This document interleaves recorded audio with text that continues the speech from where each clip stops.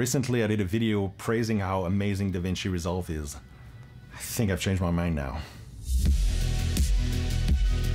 So I know Davinci Resolve is the go-to software for a lot of people, including me. It is my go-to software that I'm using for everything for my feature film.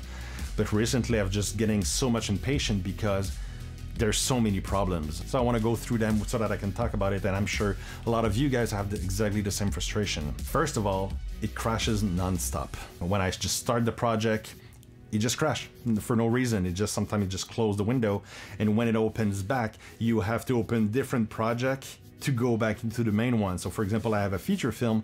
If I click on it right away, it doesn't work, it crashes. And then if I go, let's say, to my template of YouTube, poof, now it's working. Then I can close it down, then I can go click onto my feature film one, and now it's gonna go back.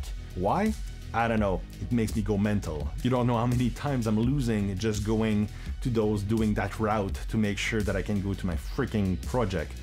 Anyway, the second thing is so many plugins that is working for Pro Tools or other professional DAW, it's not working for Davinci. It's not supported. Even if they say, yeah, it is supposed to be supported, it's never native. There's always some workaround that you have to go through. It is a professional sound design, you know, that do Atmos and all that stuff.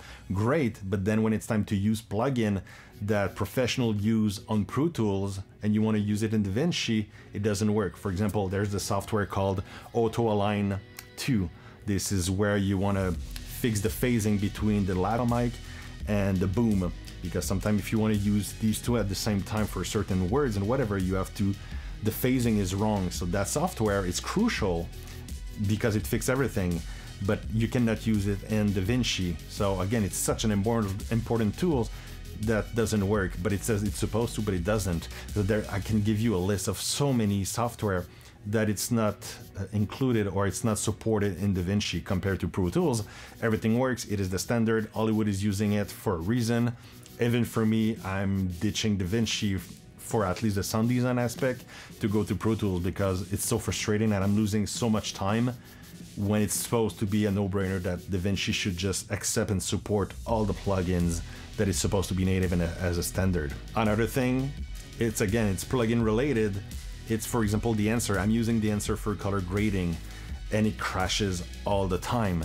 And I don't know if it's a the Answer problem. I talked to them, they say no. So I guess it's a Davinci problem. But again, it's just that simple little thing that's supposed to work perfectly and crashes all the time. So the Answer is one of them. There's another plugin called Place It, crashes all the time. So many beautiful plugins that it's supposed to be working is just not stable at all. So sound-wise, it's just a pain. Color-wise, it's great. Editing-wise, it's great. But for sound design, mostly, that's where I have most of my issues. The main issues that I have is in Atmos. Maybe for you guys, if you're not mixing in Atmos, you're not gonna see the benefit of that. But still, when I do 5.1, it's flawless. The speed is great, and it doesn't crash that much. But as soon as you go Atmos, it's lagging, the playback is not real, it's just not stable. So, and as soon as you load your feature film into an Atmos template, it's slow, it bugs like crazy, sometimes it crashes. When you try to do panning automation, is just not stable at all. It's all those little details that makes me go crazy, and right now I'm switching to Pro Tools because I need stability, but mostly I need to have the standard of quality where everything works perfectly. And sometimes Pro Tools, even if it's more doubting as a software, it seems easier to do certain things. When I'm doing it in Davinci, I'm like, why it's so complicated? So it's just a quick video to just rant about it because it's so great in so many ways, but at least in the sound aspect design with Fairlight, there's ways to go, and I don't know why they don't fix it, or I just don't get it, why they don't just put a lot of effort into Fairlight, because they're trying to sell Atmos for years now, but it's far from being stable, and you want to make sure that, you know, Davinci or at least Fairlight can be a contender to make feature film